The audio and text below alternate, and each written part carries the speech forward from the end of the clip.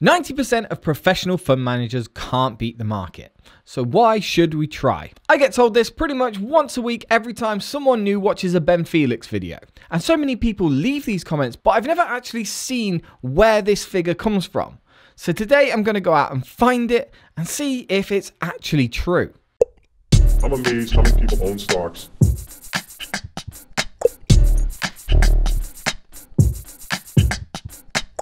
I'm amazed how many people own stocks. Welcome back everyone, my name's Paul. I'm new to investing and I've started a dividend reinvestment portfolio on Trading 212. Get yourself a free share in the link in the description below if you wanted to sign up. On my portfolio, it's very evident that I have a lot of individual stock. And while I do invest in broad-based index funds, I don't invest too much, it's more of a token amount. Right now, like lots of many retail investors, I'm beating the market. But over the long term, apparently the odds of me keeping that up are very, very slim. That's because those guys are professionals, they come from ridiculous schools, and I'm investing from a device that I use 50% for looking at stocks and 50% for looking at porn. At the close in the New York Stock Exchange, the Dow Jones Industrial Average gained 0.12%, while the S&P 500 index fell 0.46%. And when other YouTubers are leaving that comment on my video, this is the study that they're quoting. This is the SPIVA US scorecard. This is where all of that data comes from that suggests that 90% of professionals do not beat the market.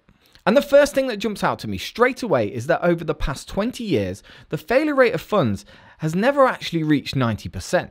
The highest seems to be in 2014, where it reached 86% or 89%. I can't tell. And on average, over the past 20 years, it seems to be very much like last year, where funds achieved around a 57% failure rate. Don't get me wrong, I still think that's pretty high, but it's not 90%. Over the past 20 years, the number actually seems to be about 60%. And if you break down the specific funds in relation to their specific indexes, it actually gets pretty good there as well. Real estate funds over the past 2 years have achieved a very respectable 26% failure rate. And for the past 4 years, mid-cap growth hasn't done too bad either. And then we have to consider if all funds are actually trying to beat the market. For instance, take my parents. They've built up a little nest egg over the years, and now they want to protect it. For example, you can take my dad. I know for sure that he has specifically gone to his financial advisor and asked them to protect his money rather than make it grow. And I imagine there are thousands and thousands of other people out there with exactly the same goals as him. So his money isn't going into any form of high growth portfolio. He's just trying to beat inflation so his money stays relatively safe. So that could be a goal of some of these investment funds. Sometimes they don't want to beat the market so they can mitigate risk. Now, I'm definitely not a fan of mutual funds. I would much rather be in an index, but I'm willing to defend them when they're being misrepresented. But it seems that every single excuse that money managers have for failing against the market all come down to one thing. And it just so happens to be the same reason why I hate mutual funds.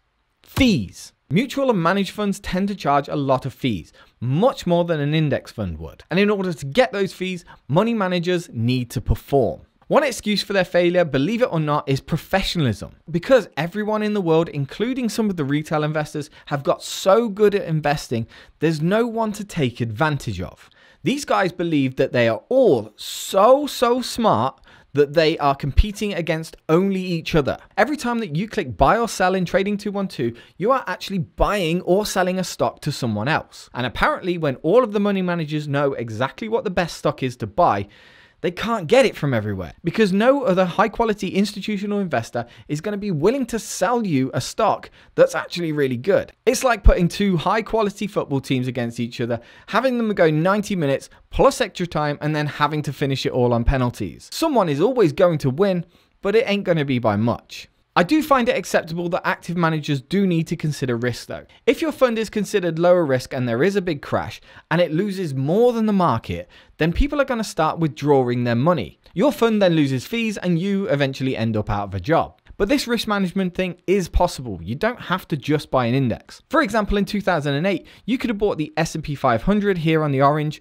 and still made a ton of money. However, you could have mitigated your risk and lost a lot less money in the crash and still made exactly as much later in 2020 just by having a portfolio that is 60% stocks and 33% bonds. This is a classic risk management strategy that has been used for decades, and it worked very, very well in 2008. I'll give them that one. But to keep you involved, active fund managers need to be very active. ARK Invest is a great example. They publish all of their trades on a daily basis. Do you think they do that because they want to be really transparent and tell the world exactly what they're doing right before they do it? Or do you think they post that every day to keep you excited that they are buying lots of different things and also to make it look so complicated that you couldn't possibly do it yourself? Call me disruptive, but I'm leaning towards the latter. And for a normal person, all of this constant rebalancing is a recipe for disaster. Being so focused on the short term, trying to get those exciting results, usually ends up in failure. And most people, including Ivy League professionals, generally fail at this. The greatest advantage that retail investors have is that they can focus on the long term and not have to focus on impressing people in the short term. Retail investors can buy very high quality companies for a very long time and not have to worry if it underperforms for a few years. In fact, there's a surprising amount of evidence that you don't really have to know what you're doing. If you're forced to pick stocks at random out of the 7,000 on the CRISPR database, your picks are more likely to be weighted towards small caps because there's a lot more of them. That would mean that you have higher potential growth and often beat the market. The studies also show that if you just know a little bit about what you're doing and are willing to hold for the long term, any strategy such as dividends, cash flow, book value, price to sales will all outbeat the market. You could even pick a low beta strategy which isn't as volatile as the market and still beat it. You can also pick the absolute inverse of that, the highest volatile strategy, and you will outperform the market as well. The reason why all of these strategies outperformed was because they were held for 42 years. So that's my plan. It seems that actual stock picking, as long as you're not absolutely stupid with it and you do buy companies that are more likely to be relevant in the future and just not speculative bets, it does seem that the most powerful tool in investing and the way to beat the money managers and the index funds is to simply hold high quality stocks for a very long time. And that's how I plan to go forward with my portfolio. My portfolio currently sits at 32,840 and it's a dividend reinvestment portfolio. Dividend reinvestment and dividend growth has proven in the past that it beats the market. And this is not because dividends and dividend compounding is what's going to solely bring that big wealth. It's because over the years, dividend reinvestment and dividend growth companies have historically beaten the market because they tend to be the highest quality companies. Oh damn, are we going to bring back a surprising feature? I think we are. Time to bring back an old feature, and it's the return of Is It Shit? I am so happy Is It Shit is back. Today I've got 3 companies that have recently been in the news and I'm here to ask, is it shit? First of all, Chinese commerce firm Alibaba. Is it shit? Alibaba is growing at a stupid rate, like 70% a year. Do we believe that? Are Chinese companies reputable? Who knows? That's the problem. And it all comes down to this man, Jack Ma, who looks like he's been kept in a cupboard through his formative years. Now China's put him back in that cupboard so he can't make any more shitty movies, and everybody is worried. And we have no idea if any of this is actually true. All of this information is just fed by our media, so we could be under as much control as they are. If you look at the numbers and believe them, this stock is so undervalued, it's absolutely crazy. But if you're a tiny bit racist, then this stock isn't for you. I'm not racist, but Chinese people are really... Moving on quickly, Boohoo is the sound you make if you're investing in this company. It's also the sound you make if you're one of their modern slaves making their clothing.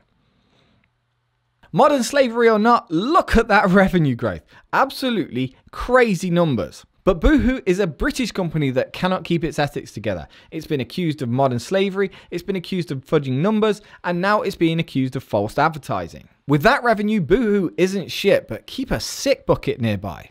And finally, Palantir, a stock that I have absolutely no idea what it does. I'm sure someone does, but I don't think it's you. We do know that Palantir hasn't made a profit in 15 years, and according to Trading 212, has a profit margin of minus 106%. Everyone's big on Palantir because apparently data is the new goal. That's an extremely common phrase that everyone is batting around at the moment.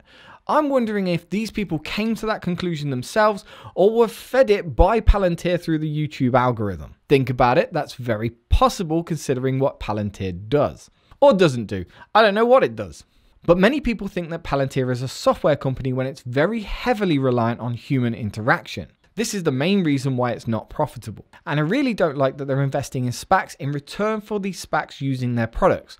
That seems like a dodgy way to grow. Is Palantir shit? I don't know, and neither do you, because they can't tell you. It's probably a good odds gamble, but it's still a gamble. Thank you very much for watching, everyone. And if you enjoyed this video, please feel free to like, subscribe, and invest.